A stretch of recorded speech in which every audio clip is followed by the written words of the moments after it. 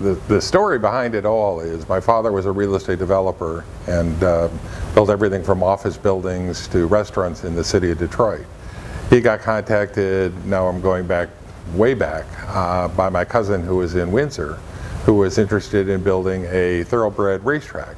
So we were already a little bit used to my father coming up with strange ideas and things that he wanted to develop. And my father was involved in financing Windsor Raceway, which was very successful. And Windsor Raceway had the right to run thoroughbred racing in the wintertime. And they were looking for some activity in the summer because they had the facilities, they had the staff, and it was his job as vice president of the track to try to look at the thoroughbred track, look at what the opportunities might be. And he came up with auto racing. And it was really probably nothing more than the thoroughbred track was oval and auto tracks are oval, and he took a look at doing it and started to discover what auto racing really was. The board of the Windsor Raceway didn't want to go forward with auto racing, and he decided that he got really excited by a track. It's pretty obvious that auto racing should be in Michigan.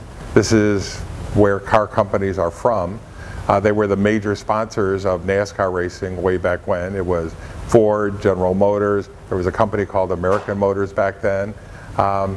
Chrysler. So it was really important that auto racing come to Michigan, and it was his idea to build a racetrack out here.